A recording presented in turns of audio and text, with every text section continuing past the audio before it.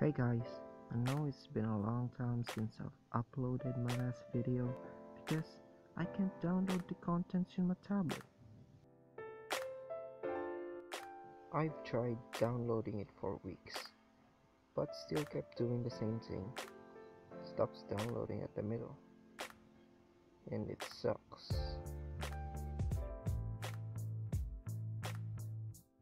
So how did you end up making this animation? Here's the thing. Remember when I said I can't download the contents in my tablet? I've tried searching for other games in YouTube. Then I came across with this animation video. It was cool, so I watched more of these videos and it inspired me to make my own animation. Most of you people might not know, but I love to draw. So why not try and make one? I downloaded this application called Animator.